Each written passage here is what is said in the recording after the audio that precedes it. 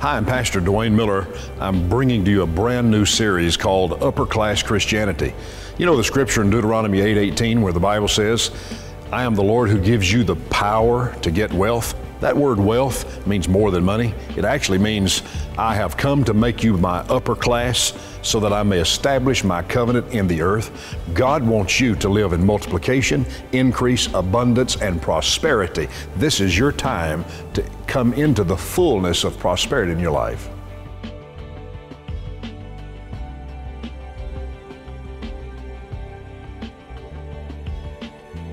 Everybody say, I'm the upper crust.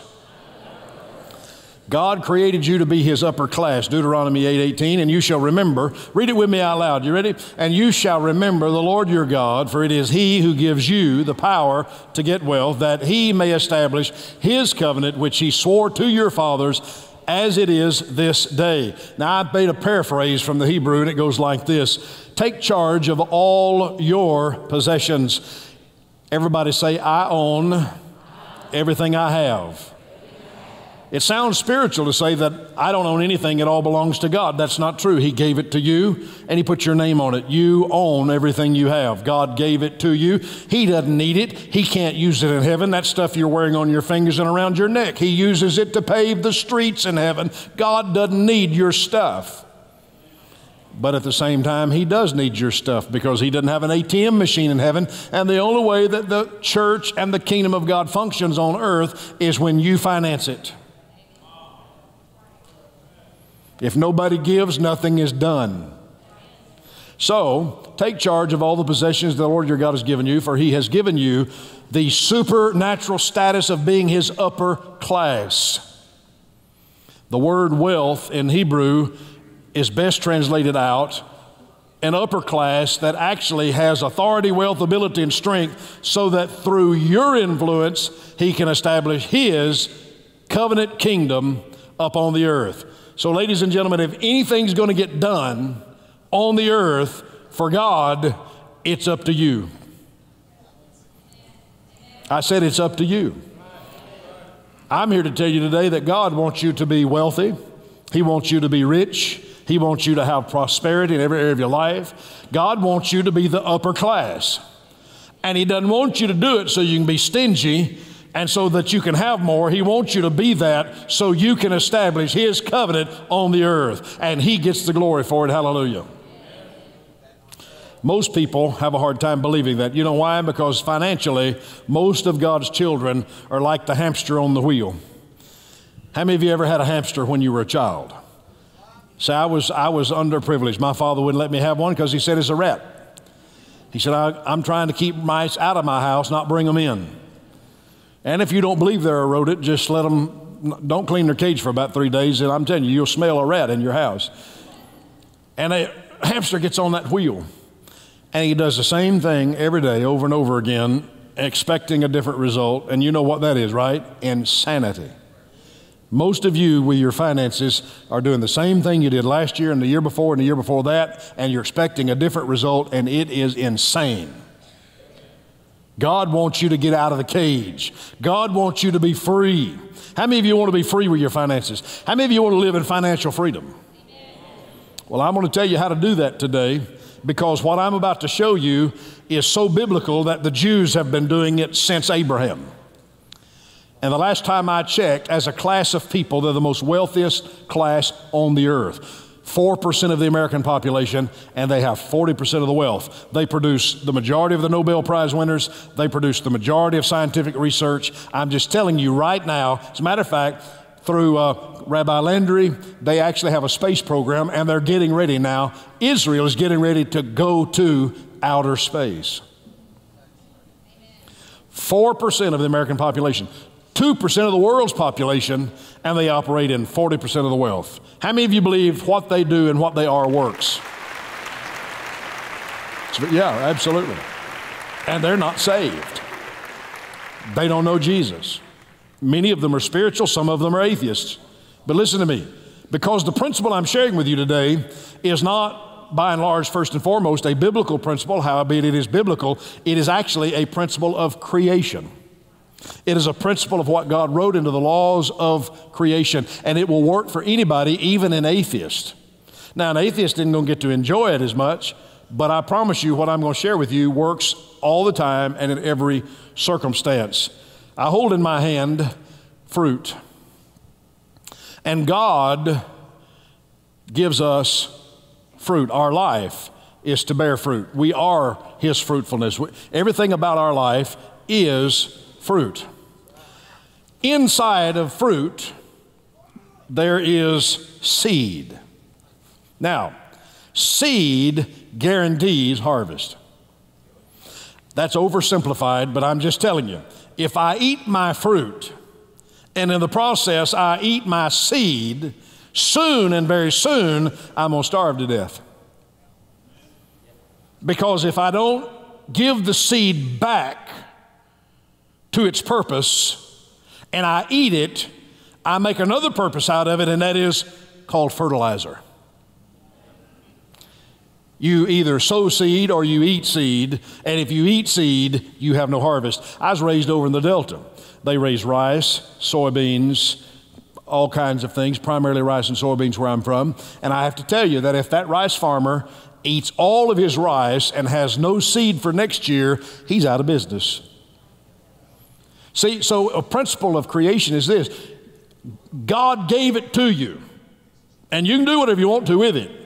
But it'd be wise not to eat your future harvest. But most Christians are eating their seed because they live a life of instant gratification, and they're not willing to live according to a plan and a structure, and they got to have it, and they got to have it now, and they're 30 and they want everything mom and daddy's got, and mom and daddy's 60, and they think that they have a right to it, and so they get in debt up to their eyeballs. And I'm telling you that between taxes and credit cards and debt, most of you have no seed, and if you don't have seed, you have no harvest. Does that make sense? Now, this message isn't going to be hard. It's going to be hard to listen to, but it's not going to be hard to understand. The Bible said in Genesis 8:22, as long as the earth remains, there is seed, time, and harvest. Break that word seed time down into two words. There is three-dimensional operation of God's kingdom. God's a three-dimensional God. He is Father, Son, Spirit, but He's one God. He made you in His image, body, soul, spirit, but you're one person. And He has operation of His kingdom in three dimensions, always including giving seed, time, and harvest. Seed, time, and harvest. When you sow seed in time, you'll always have a harvest. Listen, that's not rocket science. If you grow a garden, you know you plant the seed, and in time, you get a harvest. You get it all the time, every time, and sometimes more and sometimes less, but you always get harvest from sowing seed. Say amen. Three dimensions in giving. Now, this is something the church has not known anything about, but this is what makes the Jews the wealthiest people in the world, because they do this. They give three-dimensionally. They give first fruits. All right? That's the first thing we're going to talk about, first fruits. And the first thing I want you to know about first fruits is that first fruits and tithes are not the same. Most Christians have been taught that first fruits are tithes, or that your tenth that you give to God is actually your first fruits. That is not they're two totally separate words in the Hebrew Bible, in the language. And he tells them specifically in Nehemiah 12:44, at the same time some were appointed over the rooms of the storehouse, and in the storehouse you have offerings, first fruits, and tithes. Separated them out. First fruits are not tithes. The second thing I want you to know about first fruits is that when first fruits are given to whatever spiritual authority is over your life, then it absolutely releases something supernatural. First fruits are to be given to the person who preaches or speaks or teaches the Word of God and spiritually has authority over your life. Now, this is where it gets tough, because I am the spiritual authority over your life if you're a member of this church. Partner with us on television, a partner with us online. Listen to me. I've been here 23 years. You know me, and it ain't about the money. It's about you being blessed. And it's tough. The reason most pastors can't preach this is because you get up and preach this, people say, oh, well, the pastor's saying I need to give to him. I'm not saying it. The Bible says it. I want to show you how the Bible says it in the Old and in the New Testament. The Bible says in Deuteronomy 18:3, this is the priest's due from the people. Verse 4, the first fruits of your grain and your new wine, your oil, and the fleece of your sheep, you give to who? To the priest. When you give teruma, I'll get to that word in a moment. When you give first fruits, that Hebrew word for first fruits is teruma, you give it to the spiritual authority that feeds you the Word of God. That is established right there in Deuteronomy 18. Now, when you give it, first fruits guarantees you have increase in your life. Nehemiah 10:35. We cast lots among the priests. They're appointed year by year. Verse 36, and bring the first fruits of our ground, the first fruits of our tree, into the house of the Lord, to, verse 37, the priest that ministers in the house of God. In the Jewish worship, there is the heave offering, the oblation offering, the bread offering, the wave offering. They got all these offerings, and they're all tied with one common Hebrew term, and that is teruma. Teruma is translated out first fruits. Here's the deal. This is why you ought to get excited about this principle. When you give first fruits to the man of God who is in authority over your spiritual life, it guarantees increase is coming. It guarantees, it puts a demand on God's authority, because the process of first fruits is when I submit to God's authority and I sow into that authority, then God is required to finish the harvest. The first fruits is the very first part of your harvest, and you sow that into God's authority, and then God is required to bring increase into your life. Let me say it like this, Proverbs 3:9. Honor the Lord, Adonai, with your wealth and with the first fruits of your income. Then your granaries will be filled and your vats will overflow. Teruma, first fruits, is the first portion that comes off of the wheat field, the barley field, the fruit tree. You're bringing the first of your animals, giving it to the authority, and I'm telling you, that gives God then the right to make your harvest a bumper crop. Now, folks, I've been living this for 5 years. This works. I have been practicing teruma and first fruits giving to Rabbi Landry, Ron Phillips, Dr. Ron Phillips, and Dr. Happy Caldwell, the three authorities, apostles over this church and over my life. I've been sowing teruma into them for 5 years. I'm telling you that my income has absolutely quadrupled and then some. You might not be excited about that. I'm pretty happy about it. Everything in my life is experiencing exponential increase. I'm just saying, I'm telling you. And why is God doing it? He's doing it because I'm obeying His word. I promise you today that I could introduce you to people. I could introduce you to people sitting right here today. I could introduce you to all three of my children who are grown. They've all been practicing this, and in their life is continual, perpetual increase. A daughter and son-in-law were in the first service. They had to go visit his grandmother for her birthday. I have 28-year-old daughter, a 30-year-old son-in-law who have been, listen to me, they have been giving between 25 and 30% of their income for the last 5 years. They got a child, one on the way. Listen to me, they've been giving between 25 and 30% of their income for the last 5 years. And she's the youngest assistant principal in the state of Arkansas. Got a huge raise last year. He got a new job, promotions, so forth. Live in a neighborhood they shouldn't live in a house they shouldn't have, drive a car they shouldn't be able to afford. I'm telling you, listen to me, it works.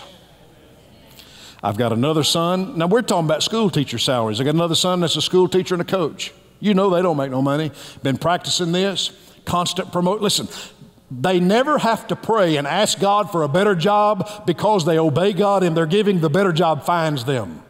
Promotion comes from the Lord. Do you understand? If you have to try to make something happen in your life, you've missed it. You ought to walk in such obedience and giving that prosperity runs you down and runs you over, and you don't know what to do with all of it. My youngest son and his wife, I'm talking about, these are 27-year-old kids. And it's blow your mind at how blessed they are financially. You know why? Because they give radically. They give radically. I've been sowing 30% of my income for 5 years. It works. It works. A true Jewish Orthodox believer will sow between 35 and 50% of everything they have. I'm just telling you, that's why they're rich. You know why? Because they understand that first fruits guarantees perpetual increase. If you sow into an authority over your life, it puts a demand on God that you must get a harvest, or God's word's not true. Are y'all okay out there? I'm trying to help you today. I want you to be rich, blessed, prosperous. When I give my first fruits offering to God's authority, it sanctifies everything else in my life. For the Bible said in Romans 11:16, if the first fruit is holy, the whole lump is holy. You want everything in your life to be blessed by God? Do you want everything in your life, your business, your finances, your health, your family, everything in your life is blessed when you put God first? Number 5, first fruits as a practice was carried over into the New Testament. How do we know this is a New Testament principle? Galatians 6:6, whoever is being instructed in the word should share all good things he has with his instructor. 1 Timothy 5:17, let the elders who rule be counted worthy of double honor, especially those who labor in the word and doctrine. What is he saying here? This really don't sit well with religious folks, but here it is. Every pastor in America should make twice as much money as the richest person in America. I knew I wouldn't get an amen there, but I'll amen that myself. Thank you, Jesus. Well, I just don't know. I just don't believe pastors ought to have all that. Well, it's not your business. It's God's. Whoever the richest person is in this church, I should be worth twice as much as you. He's worthy of double. That's what the Bible said. I didn't write the book, folks. I'm just reading it to you. Well, why is that? Let me ask you a question. We pay a guy $300 million over 10 years to hit a little white ball over a 400-foot fence. And I love sports. I love sports. But we had a guy sign a $300 million contract on a losing team, never win anything, $300 million to hit. He fails 7 out of 10 times, and he gets $300 million to try to hit that ball. Something wrong with that picture. So how is teruma determined, Pastor? If I'm supposed to pay teruma into the authority over my life, what's that look like? In the Hebrew, there's a term called the bikurim, and the priest would go out into the field or into the orchard when the crop would first bud or bloom, or the head would come up on the wheat or the barley. I was raised over in the Delta, so, you know, in the spring, when that wheat field would begin to put on a head of wheat, how many of you know what I'm talking about? You've seen, well, when it would first start and you first noticed the head, the wheat heading out, or if you had an orchard and the blossoms come. 2 people this morning said that their pear trees were already blooming. That's not good, because there's going to be more cold weather. But nonetheless, when the crop begins to bloom or head, the priest would go out and he would, watch this, he's the authority now from God, and he goes out into the land, it belongs to you, and he says, your teruma is between 1/40th, 1/60th of this crop, and is determined by how your crop is heading out. If you're going to have a bumper crop, then 1/40th of what you take in is mine. And then it guarantees that what I just said happens in your life. Why? Because you shook my hand and said 1/40th of this crop belongs to the man of God, and it demands that God bring a harvest. Otherwise, if the crop fails, the man of God fails, you fail, and it doesn't work. Some of you have got crop failure in your life because you don't sow. Some of you are riding around in your harvest when it really should have been sown and given to God, and then you'd get to ride around in something that wouldn't break down every other week. You're preaching good, Pastor. I'm telling you, I need something to change in my life financially. I'm glad you're here today. Teruma guarantees perpetual harvest in your life. Now, that's the hardest thing I've got to preach this morning, because here's the deal. You want to have a guaranteed perpetual harvest? What does 1/40th and 1/60th look like? It's either $1.60 to $2.50 on 100. $1.60 out of every 100 you make, or $2.50 is going to really break you, isn't it? But that's teruma. You see that small little portion given to the authority in your life guarantees perpetual harvest. Period. Guarantees it. I've been living it. That's teruma. That's teruma. Many of you are partners with Dwayne Miller Ministries. You've been doing this. I'm telling you, I know who you are. And I'm telling you, I watch God bless the daylights out of you. I just see God blessing people, blessing people. Look, Pastor Chester sitting down here, I'm telling you, he's been doing this for years, and God's blessed him with a nicer home, a better home, the desire of his heart. But listen, God wants you to have the desires of your heart. If you want to live in a nice place, and you want to have a nice house, and you want to drive a great car, and you want to have a good job, and God wants that for you. But if you're eating your seed, he can't do it. And I tell you, the more I get blessed, the more jealous some people get. There's a lot of people, they don't mind giving to you whenever you're in poverty and down and out, because they do it as an act of feeling sorry for you. And then my dad always told me, he said, if you ever come up above the people in your church, some people are going to despise you for it. We ought not despise. The more God blesses me, you ought to get excited, because blessings flow from the head down. Whatever God's doing in my life is coming into you. Hallelujah. And by the way, Pastor Chester's not the only staff member who does this. They all do. So listen. Now let's talk about tithes. Everybody take a deep breath.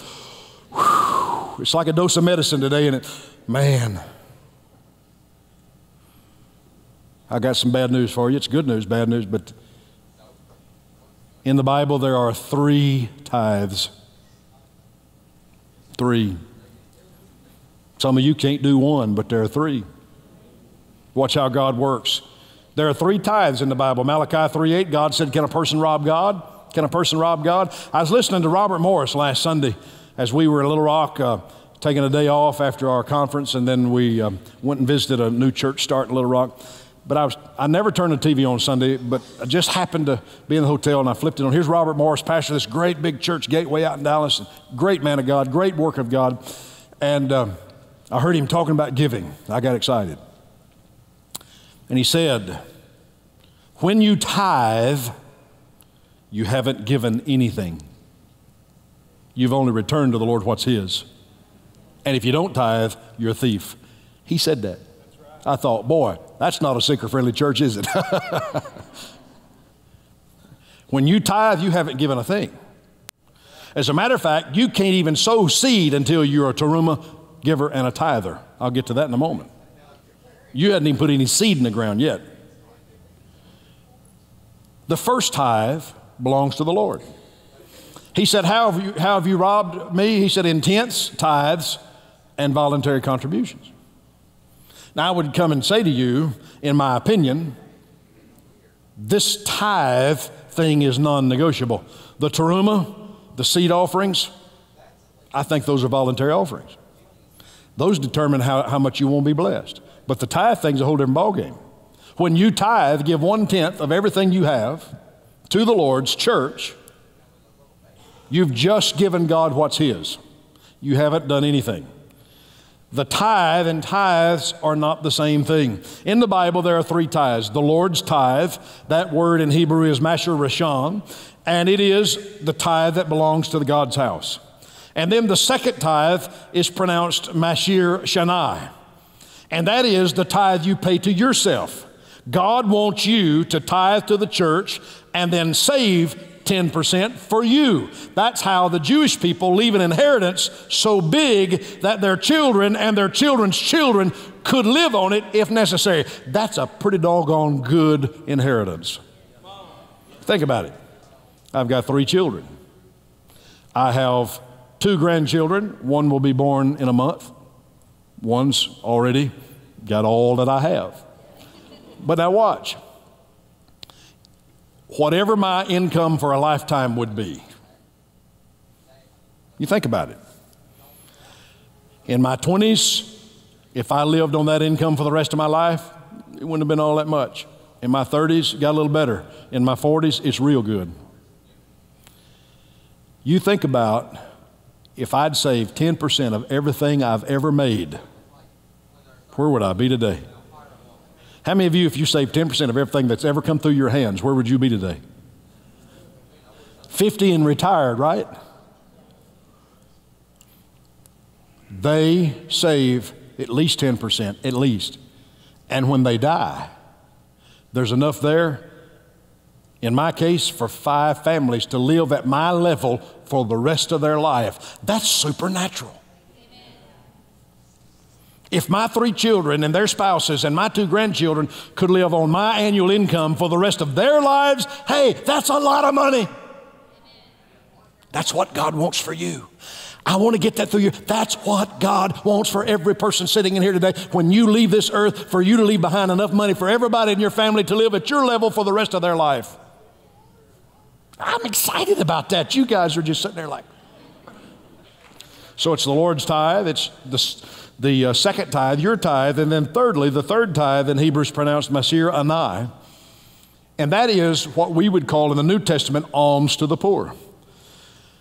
Whatever amount you would save for yourself per month, every third month or 4 times a year, you would sow that amount into ministries that help the poor. And I get excited about helping the poor. Why? Because my Bible says when you take care of the poor, you lend to the Lord. And God's interest rate is unreal. How many of you know God can pay better interest than Wall Street or your bank or the bonds of the U.S. government? If you help the poor, you're lending to the Lord and He will repay you.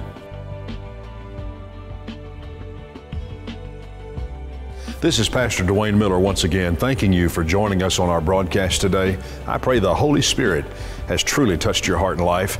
And not only the Holy Spirit, but I want to tell you that Debbie and I, we want to pray for you. If you have a prayer need, please send it to us at DwayneMiller.com. I personally read every prayer request. I personally respond to every prayer request. Debbie and I pray over every need.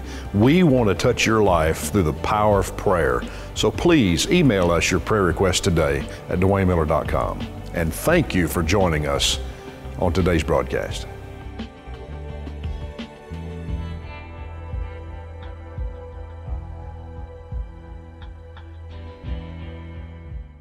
You know, 3 John 2 says, "Beloved, I pray that you prosper in all things, even as your soul prospers." You know, the biblical term prosperity simply means a good journey. Do you know that it's God's will for you that you have a good journey in life every day, that your day be filled with prosperity and favor and peace, love and joy? God is not angry. God is not upset with you. God has promised prosperity and blessing for you. Would you send us your prayer request at DwayneMiller.com? Debbie and I will personally pray for that need every week. We know that God has set you up for blessing, not cursing, favor and prosperity. Let us agree with you in prayer for those things in your life that you need a miracle in, because we know that God, He still is in the miracle business. So send your prayer request to DwayneMiller.com.